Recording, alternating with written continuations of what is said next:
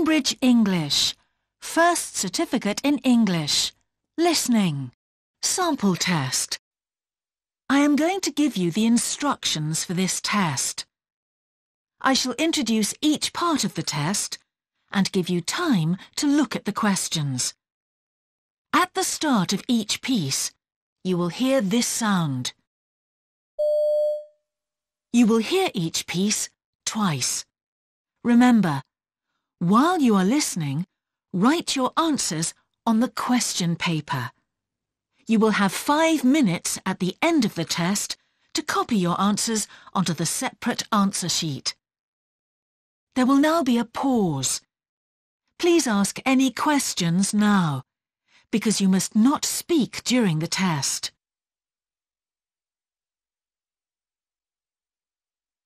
Now open your question paper and look at part 1.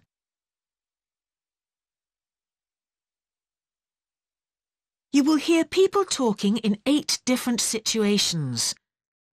For questions 1 to 8, choose the best answer, A, B or C. Question 1. You hear a message on a telephone answering machine. Oh, hi, it's me, John. Sorry to miss you. You must have already left for work. Look, I wondered if you wanted to come away for the weekend. There'll be about 10 of us, including someone called Sam Brent, who says he was at college with you, and he remembers that you were brilliant at rock and roll. They've decided it'll be on October the 9th, Friday night till Sunday. Anyway, I'll put the details in the post.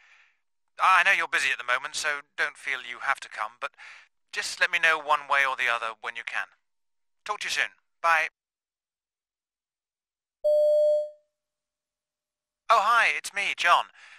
Sorry to miss you. You must have already left for work. Look, I wondered if you wanted to come away for the weekend.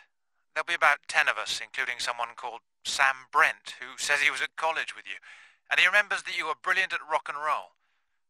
They've decided it'll be on October the 9th, Friday night till Sunday. Anyway, I'll put the details in the post. I know you're busy at the moment, so don't feel you have to come, but just let me know one way or the other when you can. Talk to you soon. Bye. Question 2. You hear 2 people talking about a water sports centre. So, how did you like the new sports centre? Well, there's a wide choice of things to do. It's just that their advertisement said something to suit all the family. I wish they'd had water games for the under-5s. There was nothing really suitable for them. But you can learn to windsurf or sail, and you have the freedom to go anywhere in the lake. Isn't that a bit dangerous? Not really. Nobody's allowed in the water without a life jacket, and a rescue boat is on hand all the time. Sounds great. It was. So, how did you like the new sports centre? Well, there's a wide choice of things to do. It's just that their advertisement said something to suit all the family. I wish they'd had water games for the under-5s. There was nothing really suitable for them. But you can learn to windsurf or sail, and you have the freedom to go anywhere in the lake. Isn't that a bit dangerous? Not really. Nobody's allowed in the water without a life jacket, and a rescue boat is on hand all the time. Sounds great. It was. Question 3. You hear a professional tennis player talking about her career. Are you ever annoyed by interviewers? Well, I'm often asked about the financial side of things. I don't mind, but I can honestly say for many tournaments I don't even know what the prize money is. I just focus on playing to my full potential. They must find that answer disappointing. No, the ones I have a problem with are those who assume it's all about partying and gossip. I wish they'd ask about the real lifestyle, practicing day in, day out, and getting from tournament to tournament. I probably do around 100 long-haul flights a year.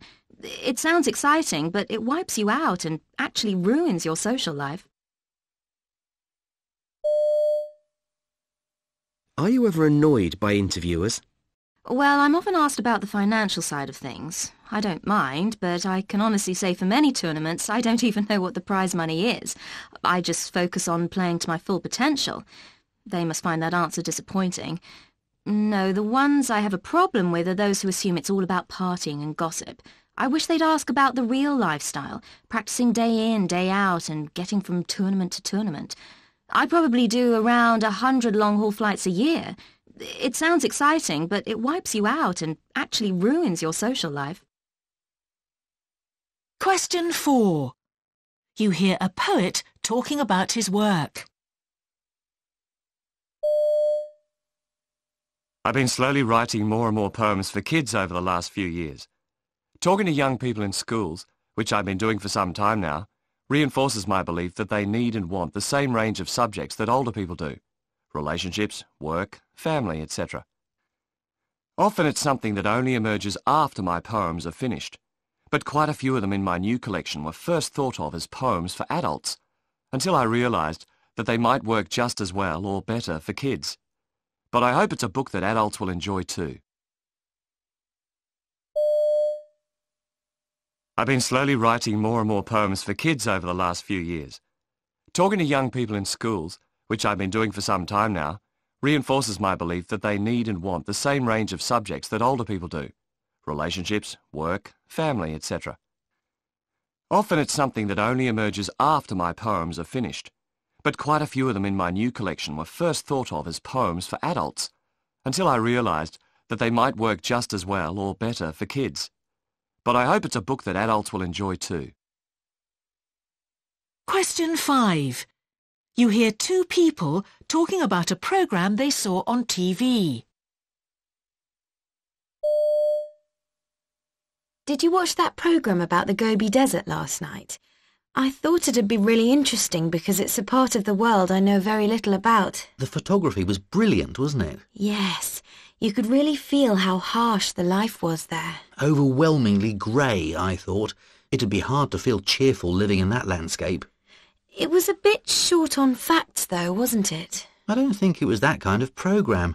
They just wanted you to be amazed at the fantastic landscape.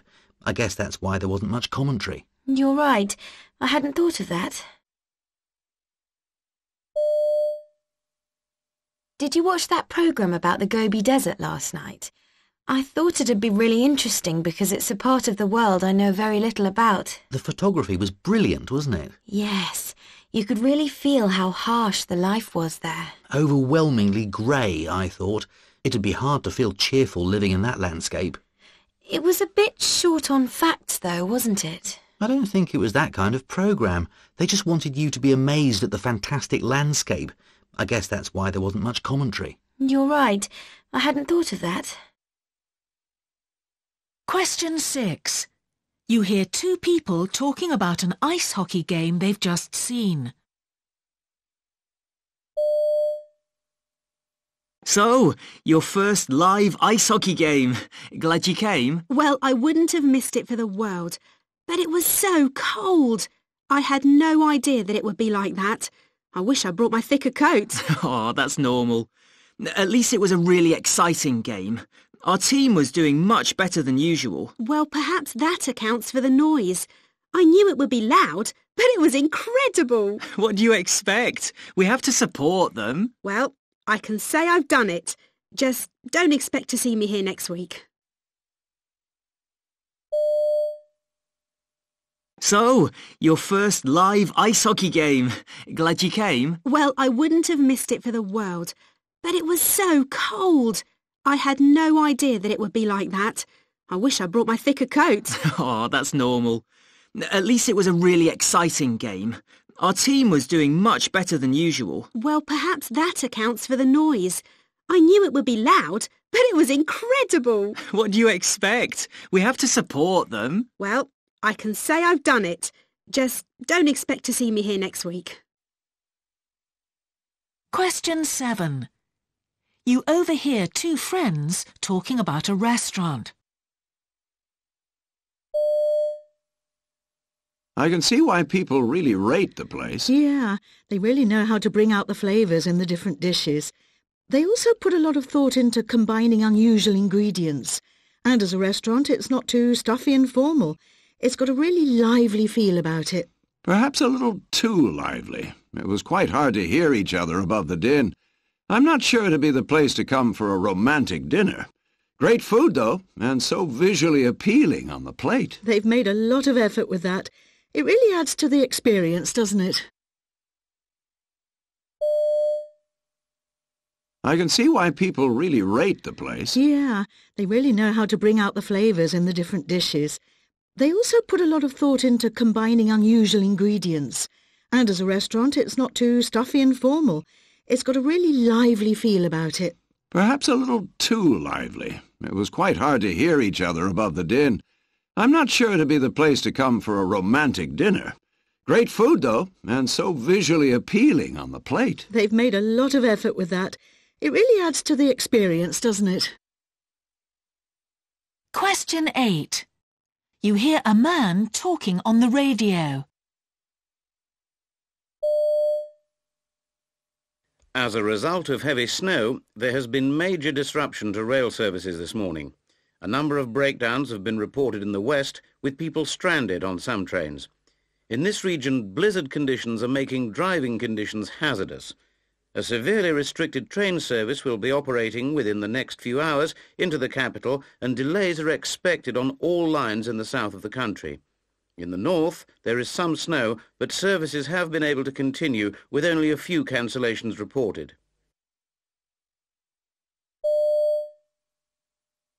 As a result of heavy snow, there has been major disruption to rail services this morning. A number of breakdowns have been reported in the west, with people stranded on some trains. In this region, blizzard conditions are making driving conditions hazardous. A severely restricted train service will be operating within the next few hours into the capital, and delays are expected on all lines in the south of the country. In the north, there is some snow, but services have been able to continue with only a few cancellations reported. That is the end of part 1. Now turn to part 2.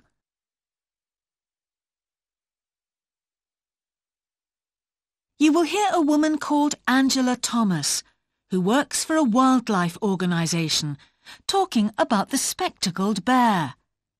For questions 9 to 18, complete the sentences with a word or short phrase. You now have 45 seconds to look at part 2.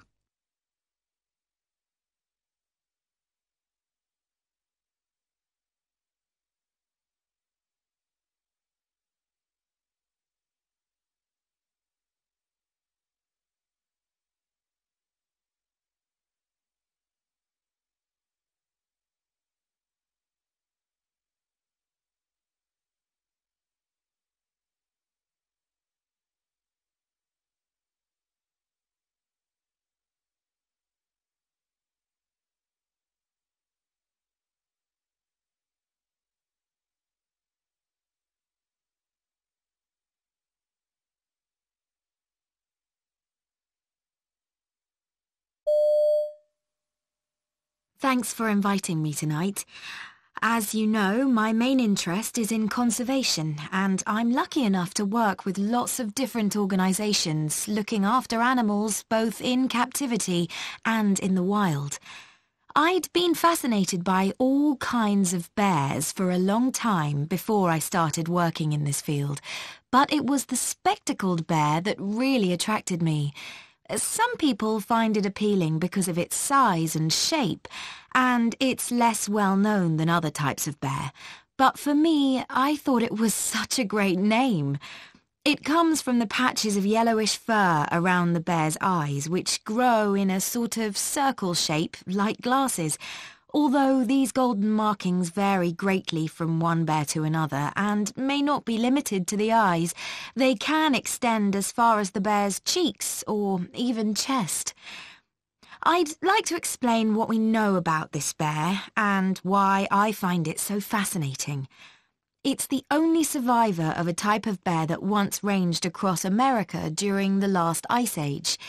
We thought that it was only found in certain places, in Venezuela and Chile, but I was thrilled to read some reports that suggested it might also be living in northern parts of Argentina and eastern Panama. It's quite difficult to find spectacled bears in the wild because they are quite shy animals and tend to live in a wide variety of habitats, which can range from dry coastal deserts to high mountain areas above 4,000 metres. They are most commonly found in forests, though. Being such timid animals, they tend to come out at night, which is another thing that makes them difficult to see, though, like me, you may be surprised to learn that they don't sleep all through the winter, as many other types of bear do. We're not sure about the actual number of spectacled bears that remain in the wild, but it's been estimated that there are only about 2,400 still around. The bears are endangered, not so much because they are hunted by other animals, but what I find really sad is the fact that humans destroy their habitat. Spectacled bears are quite small compared with other bears, and of course they do have other enemies. These mostly include mountain lions and jaguars, but they remain a smaller threat. The bears are primarily vegetarian, and their normal diet is tree bark and berries. On rare occasions, though, they eat honey, which I thought was just something in children's books. I was interested to find that they are incredibly good climbers, and one thing I found really funny is that they've been known to sit up in a tree for days. They make a platform. Why? I couldn't guess, but they're waiting for fruit to ripen so they can eat it. It's quite surprising that although they rarely eat meat, they have extremely strong jaws and wide, flat teeth. Very occasionally they do eat meat, something like birds or insects, though they like small mice best if they can get them. We're really trying to make people more aware of the bears, and we've made a television series about one man's efforts to make people understand the dangers facing the animals. He spent a long time in Peru studying them and has published a very funny diary of his time there. I hope everyone will read it and support our efforts to help these fascinating creatures. So, are there any questions?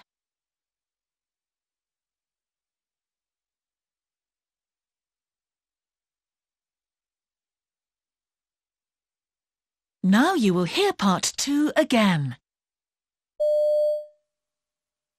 Thanks for inviting me tonight. As you know, my main interest is in conservation, and I'm lucky enough to work with lots of different organisations looking after animals both in captivity and in the wild. I'd been fascinated by all kinds of bears for a long time before I started working in this field, but it was the spectacled bear that really attracted me. Some people find it appealing because of its size and shape, and it's less well known than other types of bear. But for me, I thought it was such a great name. It comes from the patches of yellowish fur around the bear's eyes, which grow in a sort of circle shape like glasses, although these golden markings vary greatly from one bear to another and may not be limited to the eyes. They can extend as far as the bear's cheeks or even chest. I'd like to explain what we know about this bear and why I find it so fascinating. It's the only survivor of a type of bear that once ranged across America during the last ice age. We thought that it was only found in certain places in Venezuela and Chile, but I was thrilled to read some reports that suggested it might also be living in northern parts of Argentina and eastern Panama. It's quite difficult to find spectacled bears in the wild because they are quite shy animals and tend to live in a wide variety of habitats, which can range from dry coastal deserts to high mountain areas above 4,000 metres. They are most commonly found in forests, though. Being such timid animals, they tend to come out at night, which is another thing that makes them difficult to see, though, like me, you may be surprised to learn that they don't sleep all through the winter, as many other types of bear do. We're not sure about the actual number of spectacled bears that remain in the wild, but it's been estimated that there are only about 2,400 still around. The bears are endangered, not so much because they are hunted by other animals, but what I find really sad is the fact that humans destroy their habitat. Spectacled bears are quite small compared with other bears, and of course they do have other enemies. These mostly include mountain lions and jaguars, but they remain a smaller threat. The bears are primarily vegetarian, and their normal diet is tree bark and berries. On rare occasions, though, they eat honey, which I thought was just something in children's books. I was interested to find that they are incredibly good climbers, and one thing I found really funny is that they've been known to sit up in a tree for days. They make a platform. Why? I couldn't guess, but they're waiting for fruit to ripen so they can eat it. It's quite surprising that although they rarely eat meat, they have extremely strong jaws and wide, flat teeth. Very occasionally they do eat meat, something like birds or insects, though they like small mice best if they can get them. We're really trying to make people more aware of the bears, and we've made a television series about one man's efforts to make people understand the dangers facing the animals. He spent a long time in Peru studying them, and has published a very funny diary of his time there. I hope everyone will read it and support our efforts to help these fascinating creatures. So, are there any questions?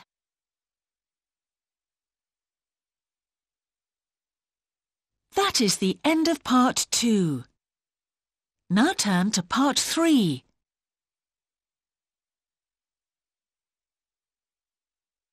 You will hear 5 short extracts in which people are talking about their visit to a city.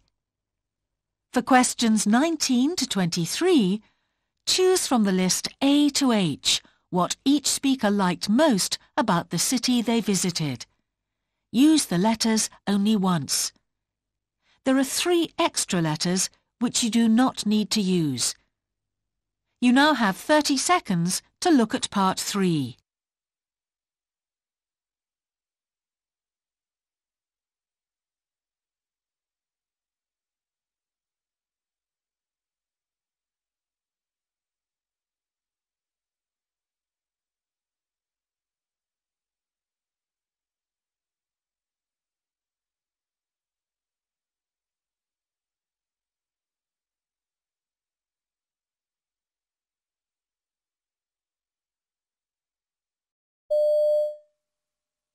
Speaker 1. We spent a day exploring the shops and markets in the city and bought some souvenirs. Then we wanted to see some of the area outside the city and discovered it was easy to get to loads of places by train, including the mountains, where we were told there were great hostels. You can do bushwalks out there, and apparently the scenery is stunning. But it can be dangerous. We were warned to have the right gear and tell other people where we were going, so we decided to give it a miss. Anyway, we weren't short of things to do in the city. We were spoilt for choice. Speaker 2. We were pretty tired when we first arrived, so we were glad just to relax. We'd booked late, and I have to say that the room wasn't the best I've stayed in, but we had a view of the lake, which was a real treat.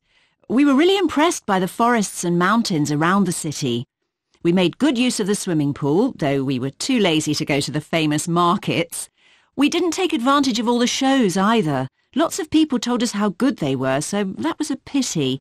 And the theatres themselves were supposed to be impressive. Speaker 3. One of my main ambitions was to see inside the big concert hall, and in fact we managed to get into a concert there, which was pretty special. The acoustics were amazing. The city was divided by a river, and getting round had its problems, especially as we didn't really understand the city plan. The best way was the ferries. I was really impressed that they were always on time and provided good views in the city. The trams were good too, and the local commuters seemed happy to chat to us and give us ideas for the best things to do and see. We didn't have time to do everything, though. Speaker 4. Before we went, we couldn't decide where to stay. So many people recommended different places. and there seemed to be loads of different and unusual possibilities, like old traditional farms converted into guest houses. So we decided to move around and try something different every couple of nights. That worked out really well, and they were all excellent. Although we'd been told that getting round on the buses was easy and cheap in the city, we decided to rent a car so that we could get out into the countryside. We didn't want to miss out on the views driving along by the ocean. Speaker 5. Even though we had a city plan, we got lost several times, especially in the old town where the buildings were quite similar. Though I know some people say getting lost is the best way to get to know a city. We were never short of help, though. Some people were even prepared to walk with us to show us the way, and that was something I'll always remember. Our hotel was all right without being spectacular, and it was a long walk into the evening shows. We took a taxi most times. There was loads to do every day, though, and we certainly weren't bored.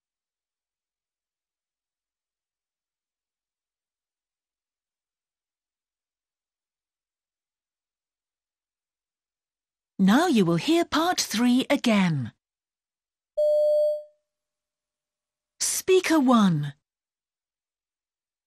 We spent a day exploring the shops and markets in the city and bought some souvenirs.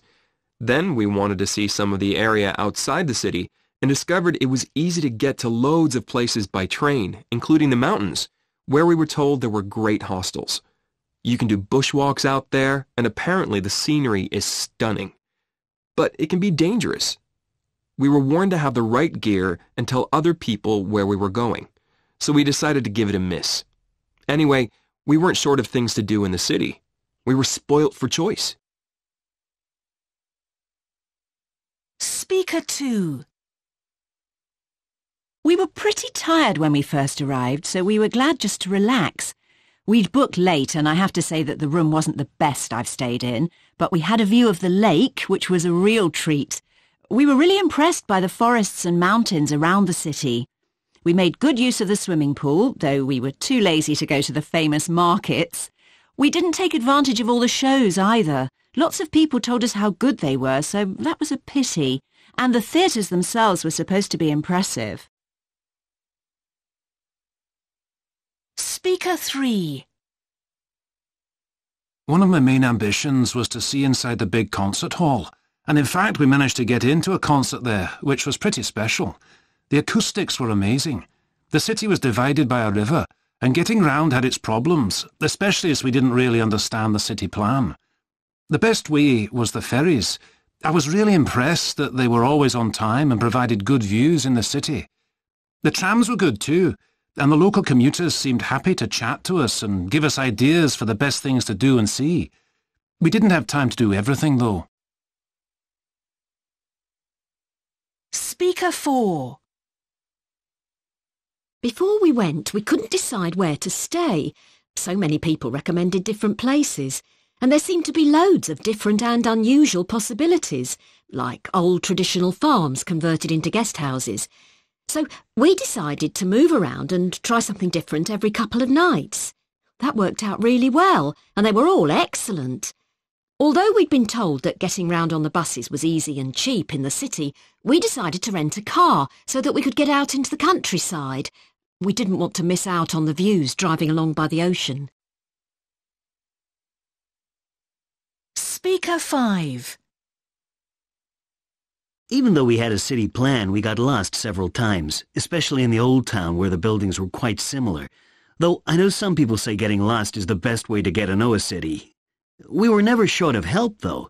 Some people were even prepared to walk with us to show us the way, and that was something I'll always remember. Our hotel was all right without being spectacular, and it was a long walk into the evening shows. We took a taxi most times. There was loads to do every day, though, and we certainly weren't bored.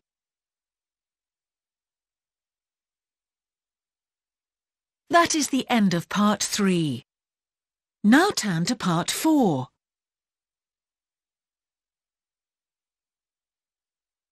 You will hear part of a radio interview with a woman called Rachel Reed, who works in a commercial art gallery, a shop which sells works of art. For questions 24 to 30, Choose the best answer, A, B or C. You now have 1 minute to look at part 4.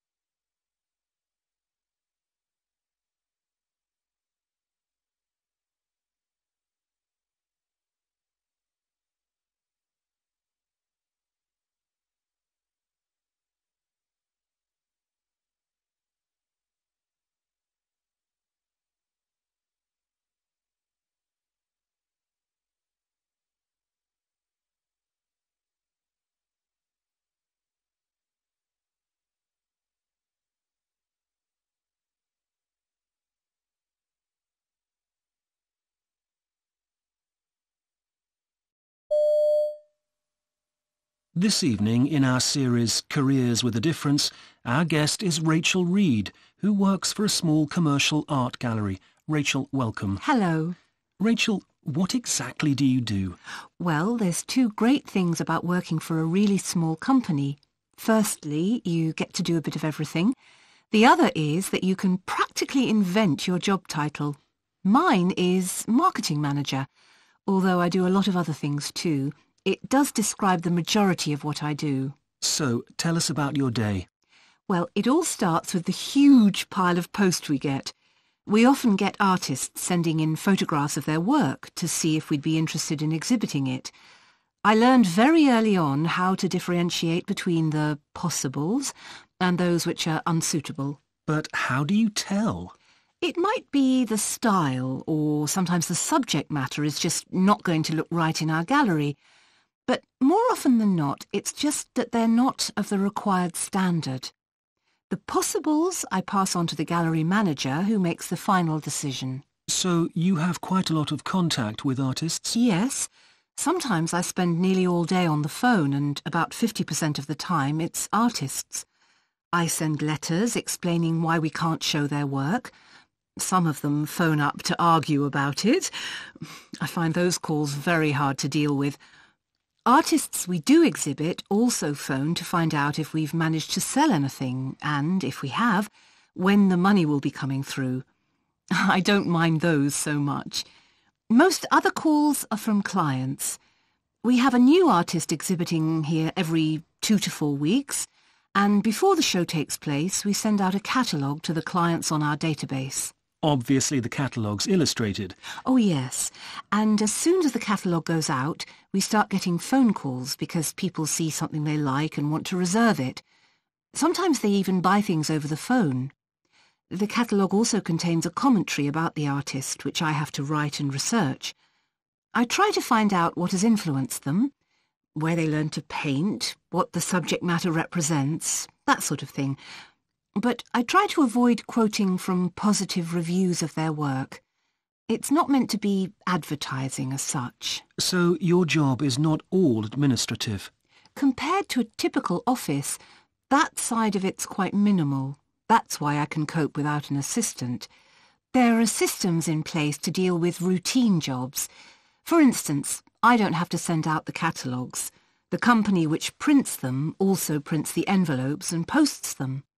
Another company takes care of the food and drinks when we have the opening of a new exhibition. And are you involved in other aspects of the business? Yes. We also offer a consultancy service for large companies that want to display works of art in their offices. I phone round companies, explain what we do, and if they're interested, make an appointment for the gallery manager to go and see them. It's interesting. The companies tend to go much more for modern or abstract art than people coming to the gallery. And the best part of the job for you? The really rewarding thing for me is that you never know how a day is going to go. Some days it'll be really quiet, other days it's really busy and you don't know what you're going to have to cope with. And there's the added bonus of working with really nice people. And, of course, I have the pleasure of spending my days surrounded by beautiful works of art. so I can't complain. Thank you, Rachel. And now we'll move on to something...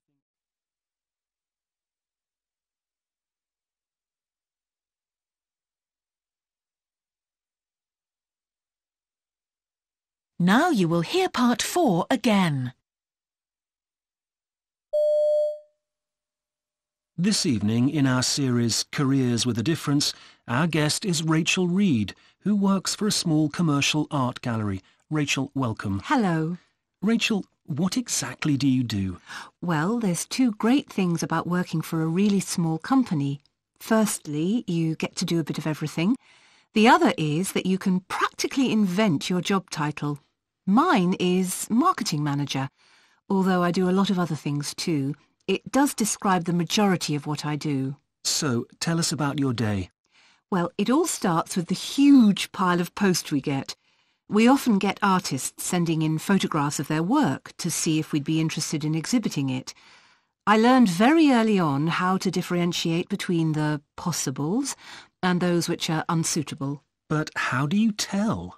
It might be the style, or sometimes the subject matter is just not going to look right in our gallery.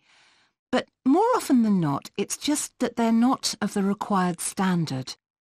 The possibles I pass on to the gallery manager, who makes the final decision. So you have quite a lot of contact with artists? Yes. Sometimes I spend nearly all day on the phone, and about 50% of the time it's artists. I send letters explaining why we can't show their work.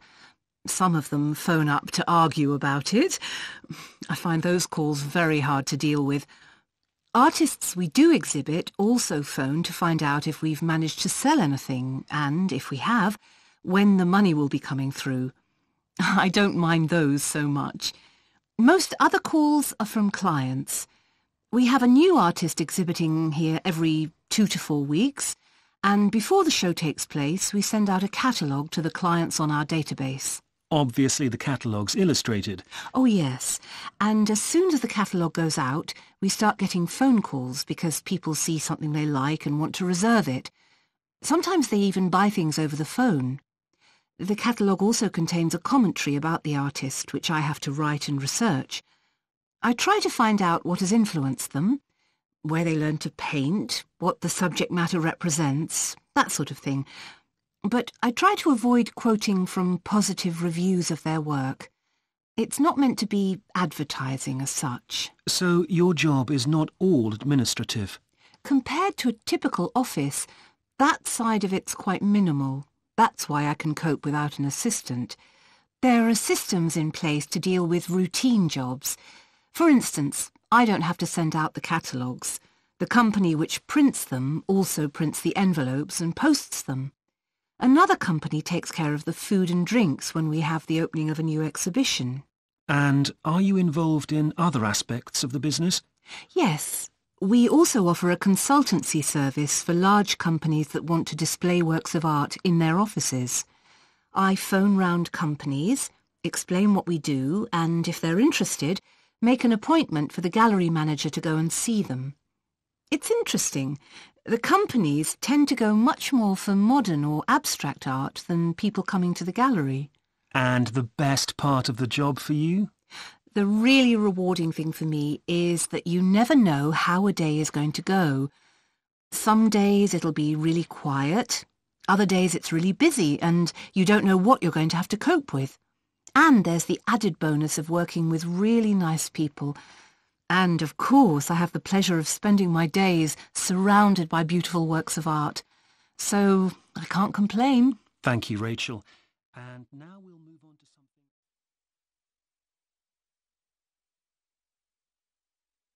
That is the end of part 4. There will now be a pause of 5 minutes for you to copy your answers onto the separate answer sheet. Be sure to follow the numbering of all the questions.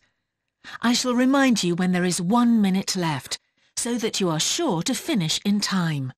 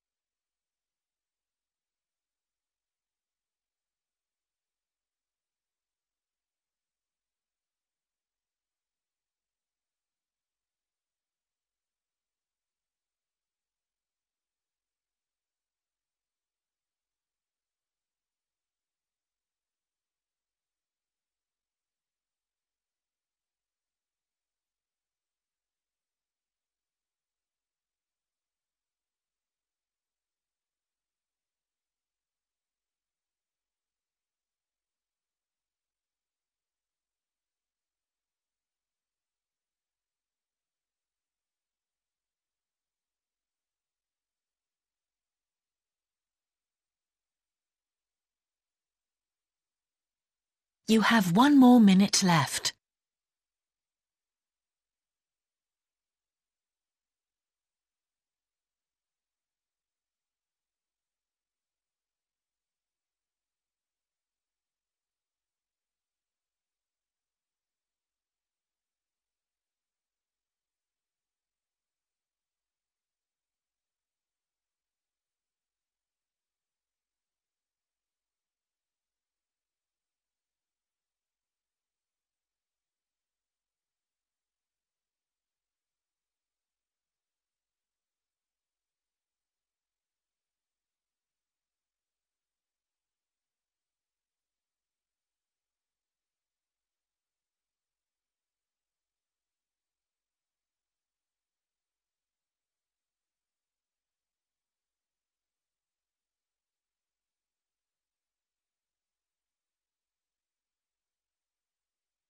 That is the end of the test. Please stop now. Your supervisor will now collect all the question papers and answer sheets.